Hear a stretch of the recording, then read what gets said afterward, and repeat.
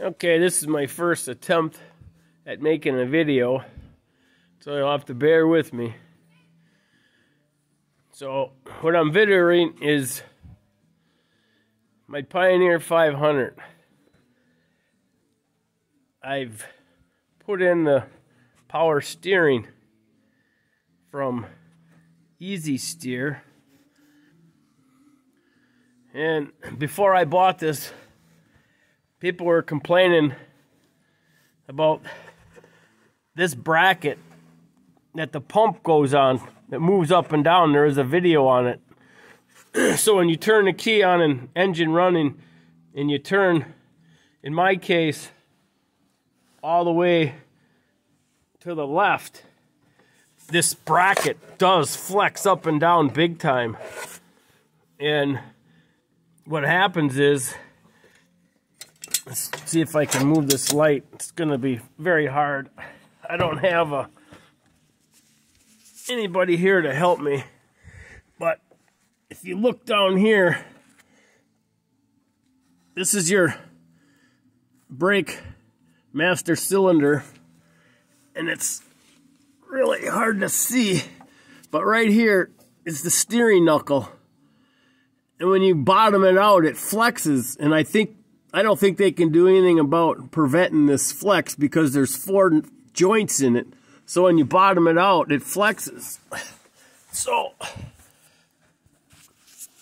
and in my case, it was hitting the master cylinder only when you bottom out. And to me, that's going to do damage. And I'm saying that's not acceptable. So what I did to resolve this issue, I looked around and I just found some angle iron, and here's what I came up with. Just a piece of angle iron. This is going to be for the top. I'll show you that in a minute. Here's this little V-cut. Well, it's hard to hold this thing and point, so this little V-cut is clearance for the steering shaft. I just took a hacksaw and just hacksawed it out. Just because I'm at home doing this and not at work where I have better tools. So I made up a bracket and just bolted it on. And then welded this up and painted it. And that was my bolt on there to hold it in position when I welded it, and I just left it in there. So what this does is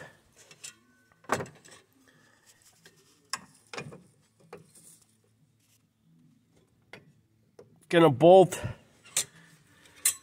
up in here. Well, camera's going really bad here. Losing focus. And it's all black, so it's really shit. So it's really hard to do this by yourself. Huh.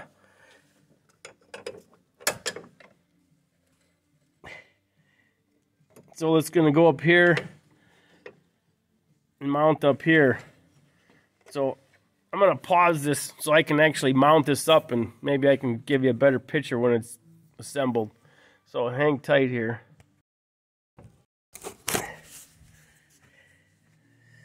Now let's see. Let this thing focus in. It's not focusing too good.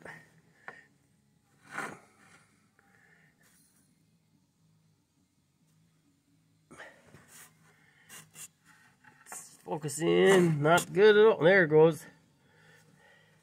Okay, here's the bracket. And it mounts to the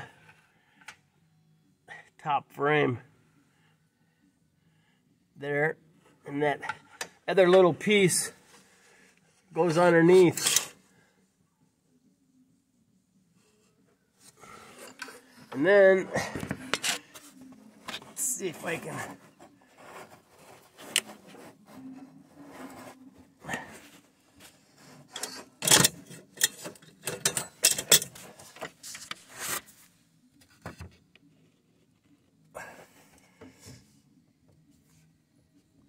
Here's the shaft. Doesn't really show up too good, but there's plenty of clearance in there. So that's what I did to prevent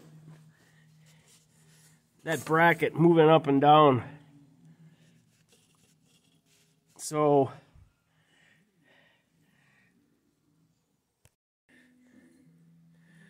okay, I forgot to mention it's 18 degrees out, so it's not that nice.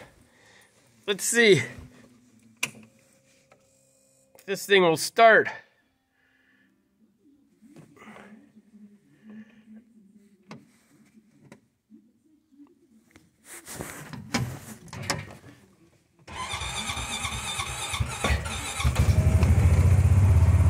It started.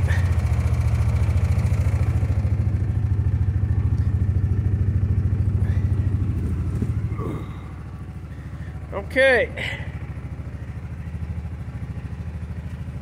Back to this bracket.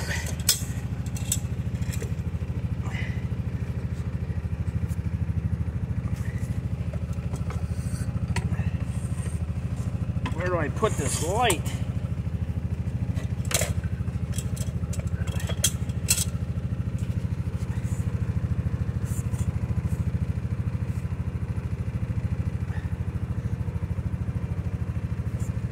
So I'm turning the steering wheel.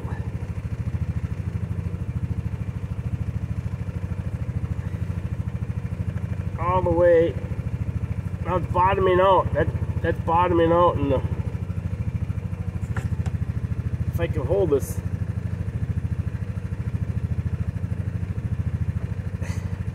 If you look right down in here, you can see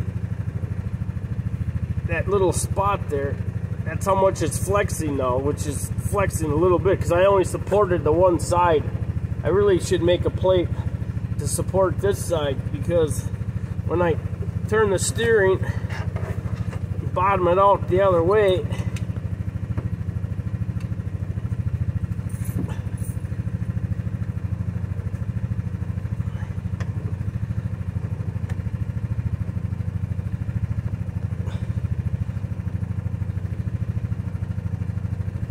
this is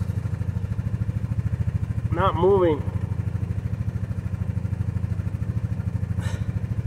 and I've got the wheels turned all the way to the right, and I don't know.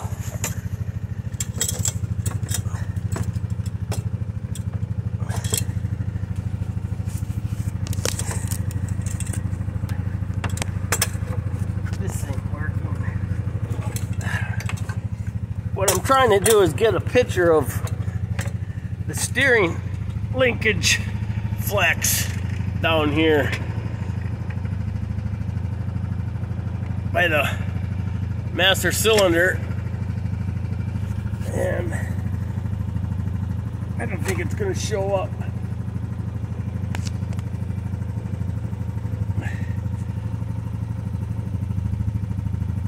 Yeah, it's not showing up. But the bottom line is you'll have to look down there, and that's where it's hitting people's on the second joint up. So anyways, I know it's not the best video out there, but I basically just wanted to give everybody an idea what I did to fix this major flexing problem. It doesn't hit anywhere, full turn, so I'm gonna call it a win. It could be, that bracket could be modified a little bit better. It doesn't help when you're working with black paint. That bracket could be made a little bit better to support both sides, but it was a prototype and it works. So okay, that's all I got for you. Hopefully you learned something.